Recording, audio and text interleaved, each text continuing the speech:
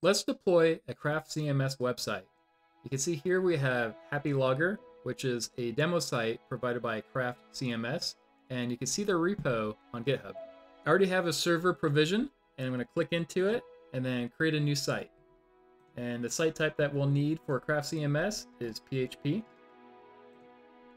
And I'm going to use a free Cleavr domain for this example. And what we'll need to do is expand advanced options. For web directory, we'll put in web. And we're also going to want to create a database as well. Let's go ahead and keep MySQL 8.0 for the database name. Let's call it Happy Logger. And let's make sure it doesn't autocorrect that space there. All right. And then for a user, admin. And for password, password. And we'll keep PHP version 8.0. Let's add the site.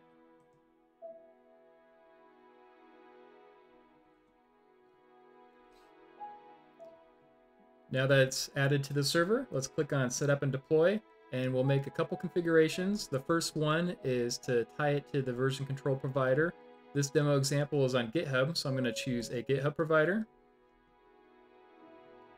And the repository is under Craft CMS's, which is Craft CMS, and then Happy-Logger.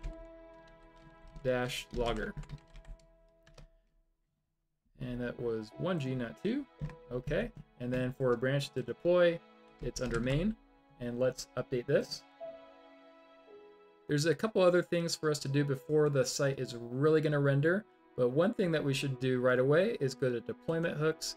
And we see install composer dependencies. This is disabled by default. Let's go ahead and click on the ellipses and enable this. And right now, let's go ahead and deploy this out real quick. It's not going to actually work, but I want the code to go from the repo and be placed onto the server because there's a couple other things that we'll need to be doing. One is a MySQL database. So within the code repository, they have a SQL dump that we'll use, as well as we need the code installed so we could run a command to get a key. Let's go to the environment tab right now. And in the Craft CMS repository, they gave us an example.env file. So I'm going to paste the contents of that into this window here. Okay, I've already added a couple of things around database. For the database name, Happy Logger, user, admin, password, password. There's a couple other things that we should fill out. App ID, I'm just going to put some gibberish in there. And we're going to need to get the security key. And I have a quick command set up to get us a security key.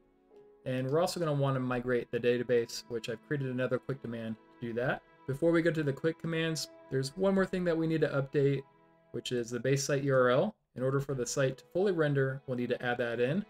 And this is actually the URL right here. So I'm just going to copy that and then paste it right there after the https:// and then sync that. Okay, let's go to the quick commands section and run these two commands. How about we start with the craft security key? And if I show you what that looks like, it's this command right here, php craft setup security key. And let's go ahead and run that. When it's done, if we look in the last run, we'll see the output right here. So this is the security key, starting with 8. It should automatically go into the environment area. So let's look in the env section. And here we go. We see the security key was automatically added. All right, that's awesome. Let's go back to the quick commands and let's do the database import. And for that command, we can see right here, MySQL user, and then the username, password, and then the password, and then the database name, and then the data dump that we're going to import into it. If you know command line, it's going to probably give us a warning that it doesn't like passwords going through command line, but let's go ahead and run this anyways.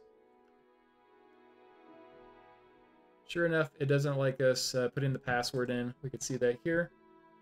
But rest assured, it's actually imported the database, so we should be good to go on that part.